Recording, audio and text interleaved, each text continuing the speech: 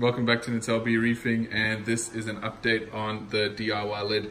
So I have, I didn't leave that much space around the side to feed. I feed frozen food I make at home.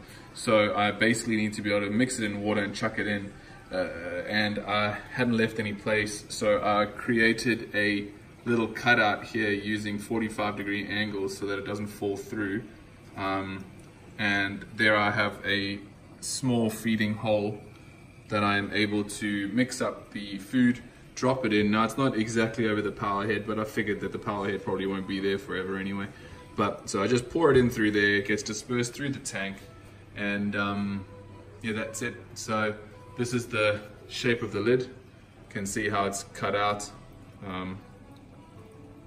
like that with the angle, so that it can just go straight back on like that and it won't fall through, I hope.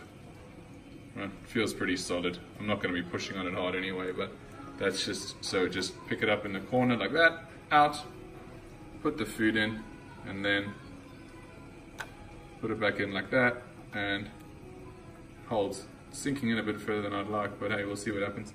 I might actually just put a bit of silicone around the edge of the actual lid part just to make it a little bit thicker so it doesn't fall all the way down. But anyway, that's it. So thanks for watching. Peace.